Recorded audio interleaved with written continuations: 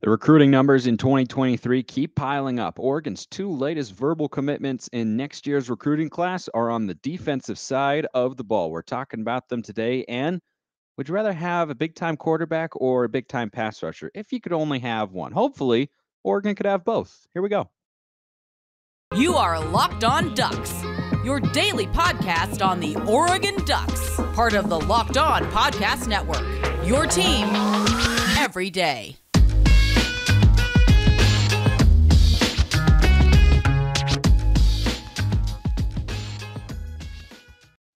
Yes, it is that time once again for Locked On Ducks. I'm your host, Spencer McLaughlin, D1 play-by-play broadcaster and lifelong Oregon Ducks fan. Thanks for making this your first listen or your first view of the day, part of the Locked On Podcast Network, your number one source to stay up to date with the Ducks, even during these summer months. Like, comment, subscribe wherever you're listening to or watching this show. I appreciate all of you out there who have already done so. We hit 500 subscribers on the YouTube channel. Thank you every way to Sunday and twice on Tuesday. That's just a weird saying that I have sometimes, usually said in frustration on the golf course. I'll tell you what's not frustrating, winning recruiting battles that come down to the Ducks and Oklahoma, but that is what Oregon just did. There are two commitments. I was going to do a show yesterday, but full disclosure, was not in a great frame of mind. Everything is okay now. And I was also waiting on a second commitment to drop. So I figured it's better to just put them all in one episode. And so Oregon's got two commitments on the defensive side of the ball verbally in the class of 2023.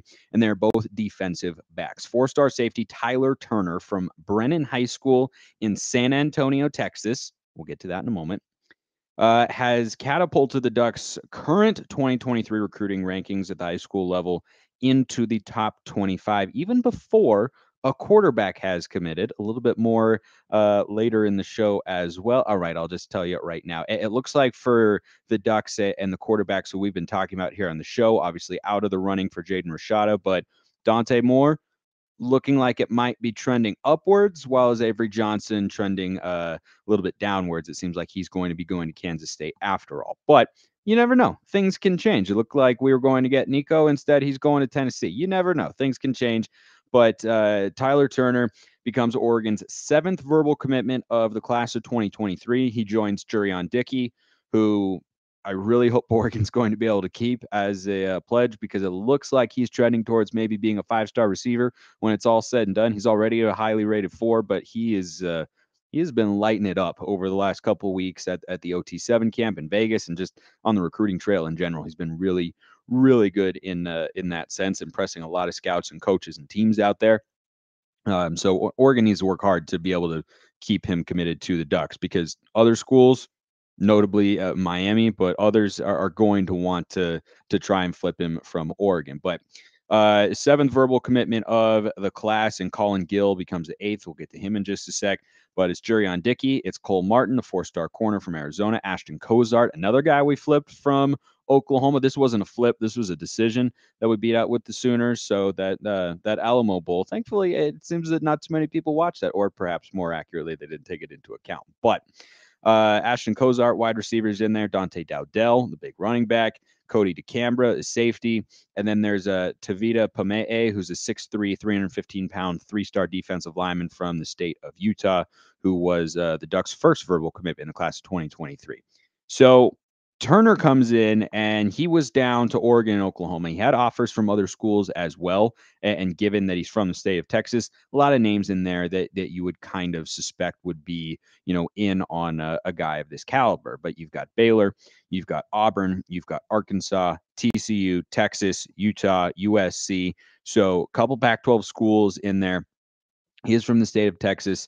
And shout out to Matt Powledge, who's his primary recruiter, one of the secondaries coaches, along with Demetrius Martin, of course, whose son Cole is the guy that I alluded to just a moment ago. But Turner, a guy that comes from a state that I talked about with John Garcia a couple weeks ago here on the show. I think it was last week, actually. Might be one that we start to hit harder on the recruiting trail. Not that we're going to just completely forget California or Arizona or Washington, or try to keep the in-state guys, even though Riley Williams is deciding to play his college football elsewhere, probably going to go down to Miami. But I think generally speaking, there haven't been a whole ton of recruits from the state of Texas who have come up to Oregon over the years. There have been a lot of good players. There have been some, right? Oregon's had success getting a safety out of the state of Texas in just the last few years. Actually, a guy by the name of Verone McKinley. You might have heard of him. First team All-American a season ago. And then, of course, unceremoniously was not drafted in the 2022 NFL draft, which I still can't believe. I get his physical traits weren't elite, but that was still a little bit surprising. But I'm curious to see how big of a recruiting footprint Oregon can put down in the state of Texas here, because there's a lot of really good players there. David Hicks is another guy that Oregon has in their sights. I would love to be able to get him, but that's certainly going to be a really tough battle. But those are the sorts of players who are coming out of there all the time. Kamari Terrell in the class of 2022. Yeah, 2022 as well, 3-star DB. So Oregon's starting to get just some bodies in the secondary. And that's something that they kind of need at this point in time. When you look at the secondary right now, we've had a lot of losses from last year, right? No Verone McKinley, no Mikael Wright, no DJ James. You lose Jalen Davies, who looked like a guy who might slide in and be a regular rotational player. But you do have names on there like Darren Barkins, like Avante Dickerson, who haven't played a ton, but we know that they're there. Steve Stevens in the secondary as well. But the reason I think that this staff is going after members of the secondary so hard is twofold. Number one, if you're going to build a defense or a championship caliber team from the defense up, you've got to be recruiting at an elite level at all three levels of your defense. And so far, Oregon's had the most success getting guys in the secondary. I think the linebacking unit has got a bunch of depth beyond this year. If both Sewell and Flo leave, I think you still have a lot of really good players. I think Devin Jackson is going to be a stud. I'm really high on him. Keith Brown is a solid player. There are a number of names. Harrison Taggart as well, 4-star in the class of 2021. So there are plenty of names there who I think you can see as kind of being the next unit, the next wave of Oregon linebackers in that sense. But the secondary, little bit less clear. So I like having as many bodies back there as possible. And, the Ducks are, maybe it's by chance, but I don't know if it's completely coincidental that we're hitting the secondary hard a year after you lost a bunch of starters. And also looking ahead to next year, you could be losing a number of players again. I mean, it's not clear at this point in time. You have to see how the 2022 season plays out and how guys are able to elevate their draft stock and where they're at in that sense. And I don't think Oregon has a ton of guys who could get drafted, but that doesn't mean they won't leave to go to the draft, right? I mean, we saw that this year. CJ Riddell left, didn't get drafted. Devin Williams left, didn't get drafted. And like all those sorts of guys, right? So you could have that sort of situation again, but Christian Gonzalez could leave after this year if he does really well. Dante Manning could leave after this year.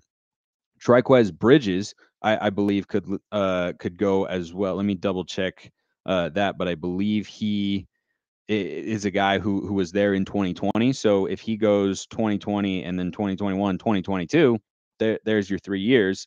And yeah, he's actually been here for a few seasons. He was committed 20. Yeah, so he's class of 2019. So he's got some good physical traits, right? He's got the size to go to the NFL. I don't think he's put it all together yet, and I'm not even confident that he's a guy who would leave. But if you're just looking at it from a pure numbers standpoint, we don't know what Trajan Williams is going to bring, 4-star safety in the class of 2022. But I think that the coaching staff is seeing what I'm talking about here, which is you're going to have some departures after this year, whether it's via the transfer portal or to the NFL draft.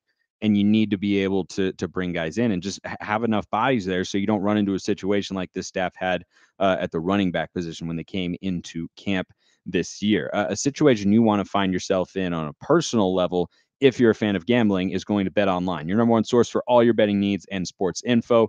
You can find all the latest developments, league reviews, and news, including this year's NHL playoffs and Major League Baseball. Go Mariners, who won an absolute thriller today.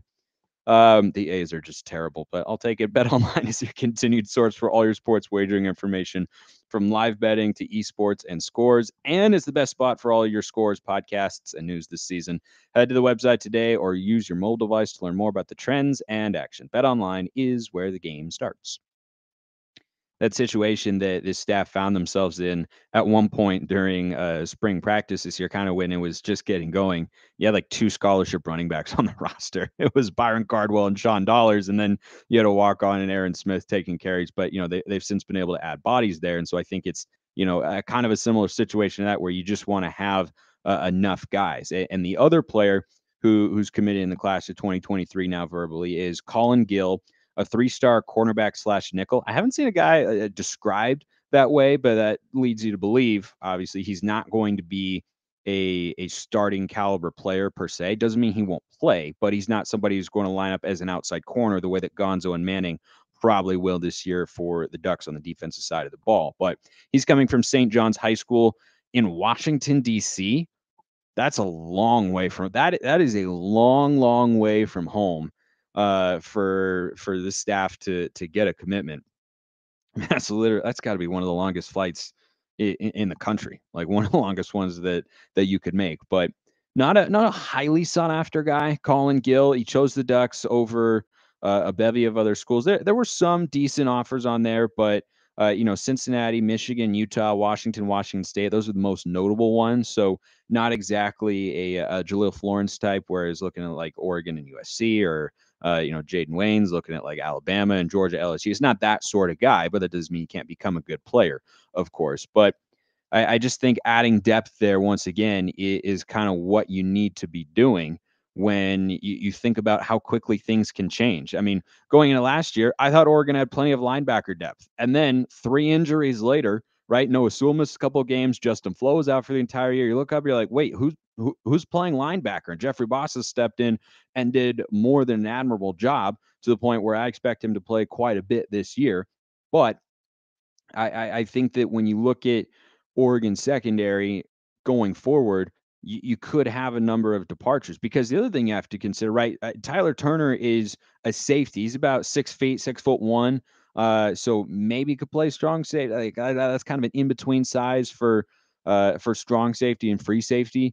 But you could lose Jamal Hill. He could come back as well, but he could leave. Bennett Williams will be gone. He's a secondary caliber player. You don't know what all the other guys are going to do. So I think that adding these sorts of guys is certainly a priority for this staff.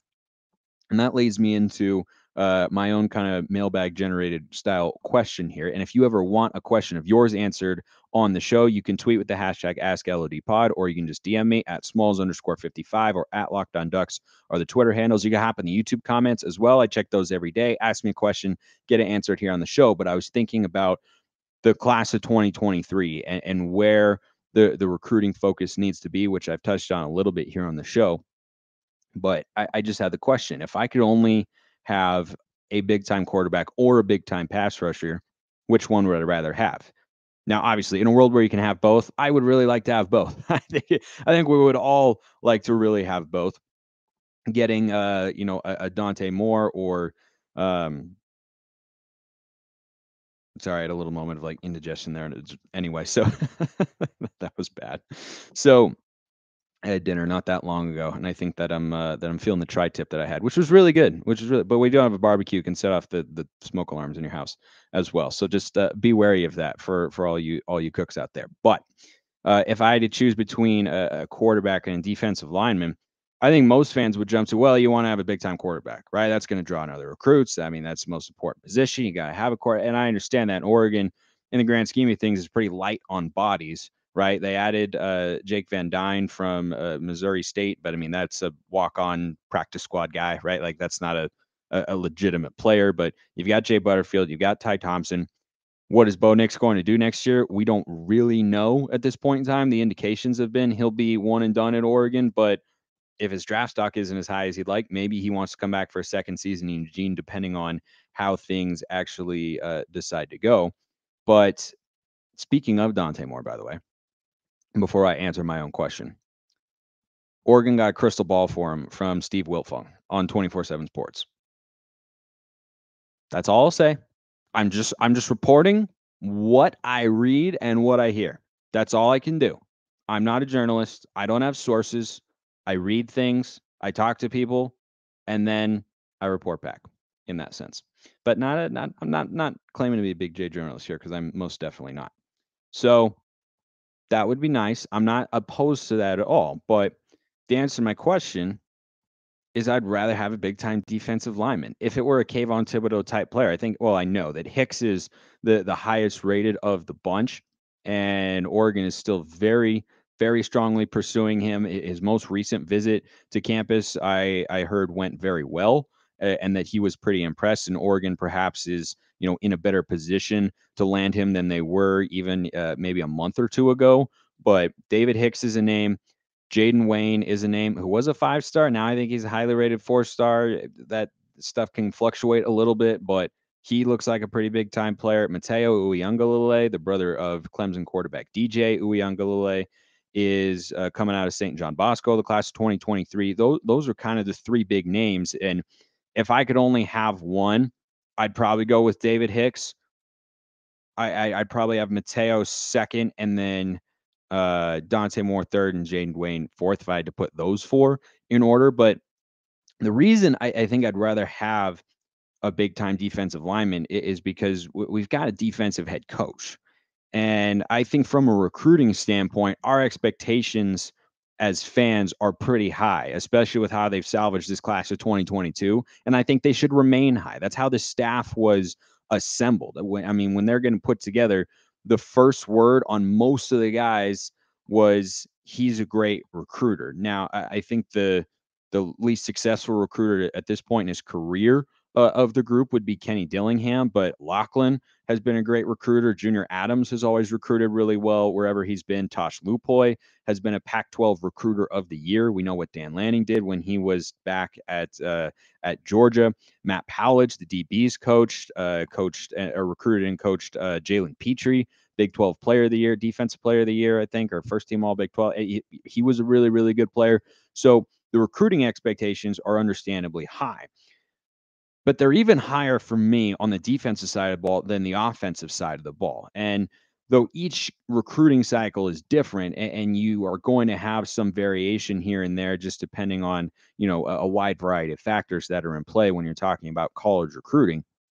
I think that for me, the expectations are higher on the defensive side of the ball than on the offensive side. It's why I've been, so pleasantly surprised to see guys like Kyler Casper, like Dante Dowdell, like Ashton Kozart, deciding to come to the Ducks, even though they had some other pretty notable offers, because our calling card with Dan Lanning has got to be defense. And if you want to save money when working on your car, making improvements, you want to go to Rock Auto. With the ever-increasing numbers of makes and models, it's impossible for your local chain auto parts store to stock all the parts you need. You can save time and money, 2 for 1 right there, when using Rock Auto, a family business serving do-it-yourselfers for over 20 years. Go explore their easy-to-use website today to find the solution to your auto part needs. Brake parts, tail lamps, motor oil, even new carpet. They've got it all. Go to rockauto.com right now. See all the parts available for your car or truck.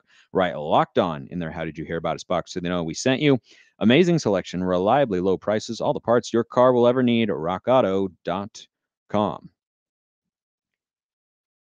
I'd rather have a defensive lineman than a quarterback. I'd rather have both, right? If you can have both, I'd certainly rather have one than neither, of course. But I would love to see them get both. I don't necessarily expect them to, because you have a lot of big time schools going after all these sorts of guys.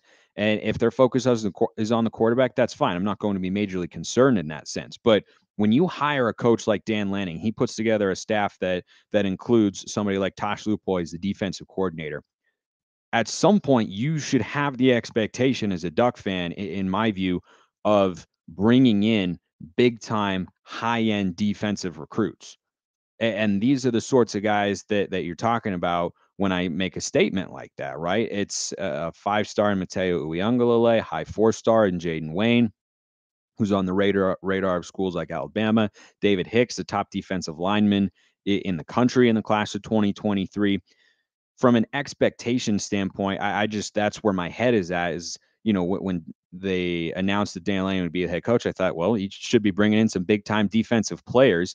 And if that doesn't come to fruition in a major way on the recruiting trail, to me, that'd be a little bit of a disappointment. And it doesn't mean that I'm just ignoring the offensive recruits, or that I don't want them to pay any attention to that side of the ball. But I think when you put together the sort of defense that Dan Lanning did, which was certainly a principal reason as to why Oregon offered him the job and he accepted, because he felt he could bring that sort of vision to Oregon, and not the exact defense, but something at least similar to it.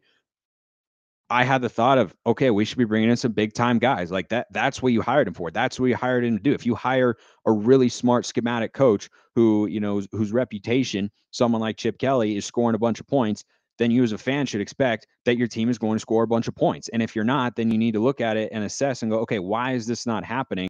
Can it happen in the future? Because this is kind of the selling point for this guy as a football coach. And I think that's the first part of it. And the second part of it, and I've discussed this before here on the show, but it's worth reiterating.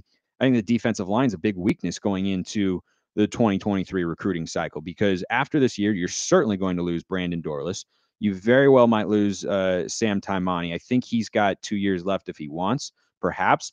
Popo Almavai, his future's up in the air, and you don't have that many other, big time players. And if you're going to build a championship caliber defense, you have to have an elite defensive line. So I want to see them build in the trenches. I'm glad they're bringing in that secondary depth. I think the linebacking units are, pretty set for the next couple of years, though after this season, if Sewell and Flo both go to the NFL, I think Flo has to stay healthy for a full season before he could really think about getting drafted, at least in a very high round. But let's say that happens, and I hope that happens, because if Flo is getting drafted, that means he was a stud this year.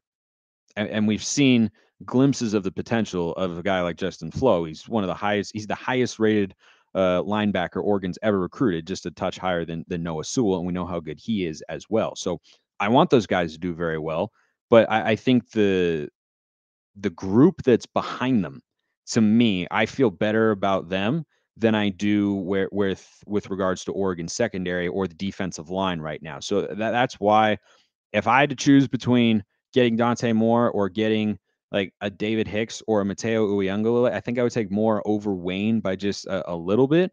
But even if Bo Nix is one and done, either Ty Thompson or Jay Butterfield's got to be ready in 2023, right? I mean, one of them has got to be ready by that time, or else we would need to seriously take a look at the offensive staff. You don't have a guy ready by that point in time. So I think it's more of a roster need. I think from an expectation point of view, that's the way that I was looking at Dan Lanning, the staff, when they were hired, and as they've been, putting themselves together as one cohesive unit as a staff to go out on the recruiting trail. And, we'll see how it goes on Saturdays in the fall as well. That's not as far away as we may think. We're at the latter part of June here. July will come around and it will be a pretty slow time, but then fall camp will pick up in August, and then that opener on my birthday, September 3rd against Georgia. Hard for me to forget that date, and I know all you Oregon fans have that in your minds as well. Cannot wait. Thanks for making this your first listen. Go make Locked On Pac-12 your second. I'm hosting, talking about the Conference of Champions. I appreciate everyone listening. Have a wonderful rest of your day, and go Ducks.